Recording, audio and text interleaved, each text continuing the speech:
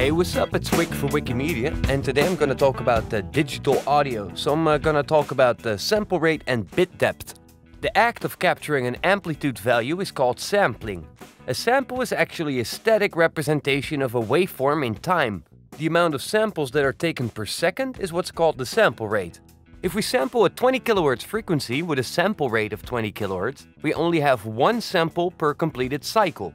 To capture the positive and negative side of the cycle, we'll need to have a sampling rate that is double the frequency that we're sampling. In other words, to capture a 20 kHz frequency, we'll need to have a sample rate of at least 40 kHz. This is the basics of the Nyquist theory by Harry Nyquist. The highest frequencies that we're sampling can cause some aliasing errors and other problems, and thus these can't be properly captured. We'll need to filter off the highest frequencies that we're sampling with a low-pass filter, and this is the reason we'll need to get a higher sampling rate than 40 kHz to properly capture a 20 kHz frequency. Keeping in mind that then the cutoff frequency of the filter is around 20 kHz, so we don't lose too much of the original signal. So we can say that sampling is capturing an amplitude value in time. This value is captured in a process called quantization. As well as with the time axis, digital systems have a certain resolution on the amplitude axis. The higher this resolution is, the more accurate the digital representation of the waveform's amplitudes. This is determined by the bit depth of the recording. The higher the bit depth, the more dynamic range can be captured. So a 24-bit system has a higher resolution than a 16-bit system. A 16-bit recording has a theoretical dynamic range of 96 dB, whereas 24-bit audio has a theoretical dynamic range of 144 dB. You can imagine that mixing with audio that has a 24-bit resolution is much easier and more pleasant to mix with compared to 16-bit, since we literally have more values on the amplitude axis. So why a 44.1 kHz sample rate? This sample rate standard dates back to the days of video cassettes. It was chosen because it was higher than 40 kHz, and that was needed to replicate the 20 kHz audio, and it was mathematically compatible with both the European PAL as the United States NTSC standards for film. The 44.1 kHz sample rate with a 16-bit bit depth was also adopted as the audio quality for the standard audio CD. So this sample rate has been relevant for years, and it actually still is. Common sample rates that are used nowadays can be a bit higher. Not only does this mean that we can theoretically record higher frequencies, but it also means that we've got a lot more samples that are taken to represent our audio.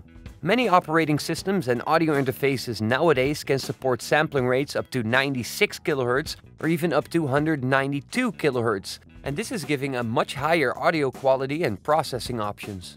The filters and the AD converters that are being used by an audio interface are really crucial in determining what the quality of the interface is that's actually doing this conversion. The sampling rate that we're using in a project can be seen as its playback speed. Audio files in our project that are on the currently running sampling rate will play back at a normal speed.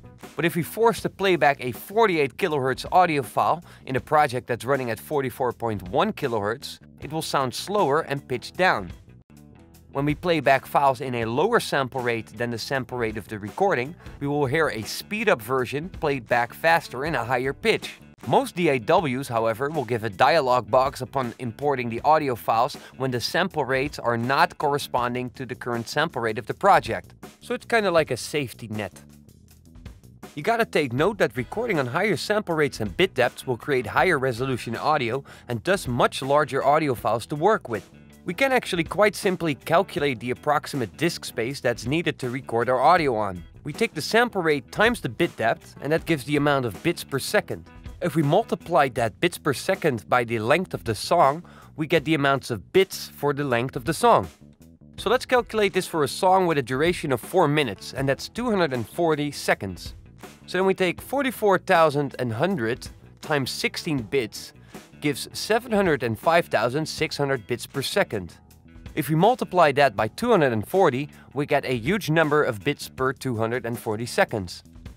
We can easily convert the amount of bits per second to megabytes per second by dividing this by 8 to get the amount of bytes per second, dividing that by 1024 to get the amount of kilobytes per second, and dividing that by 1024 to get the amount of megabytes per second. This results in 20.1 megabytes for 4 minutes of digital audio at 16-bit and 44.1 sample rate. Multiply that by 2 and you get the amount of megabytes needed for a stereo track. Let's compare 1 minute of audio for different sample rates and bit depths. You can see that the higher the sample rate and bit depth are, the larger the file size gets. There's a number of reasons why we would want to choose to work with higher sample rates and bit depths.